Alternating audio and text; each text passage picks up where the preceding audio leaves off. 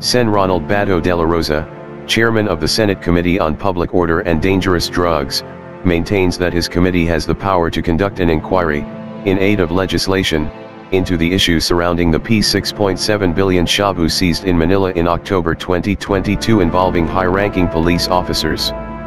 Dela Rosa made the clarification during the committee hearing on Tuesday after the court handling the case issued a gag order prohibiting all parties concerned from publicly discussing the merits of the case.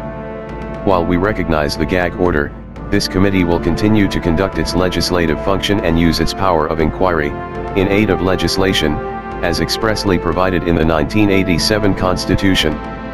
Dela Rosa said, adding that no less than the Supreme Court has respected the constitutional provision. During the hearing, Senator Rafael Rafi Tulfo expressed his frustration over the dismissal of high-profile drug cases due to technicalities. Tulfo pointed out that issues like the P6.7 billion shabu seized in Manila in October 2022 involving high-ranking police officers further taints the image of the whole organization.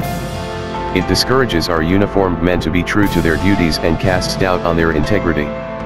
Authorities should be responsible in maintaining peace, order, and security. I feel for those uniformed men who are honestly serving the public because their names are being dragged by the few unscrupulous policemen, Tulfo said in Filipino.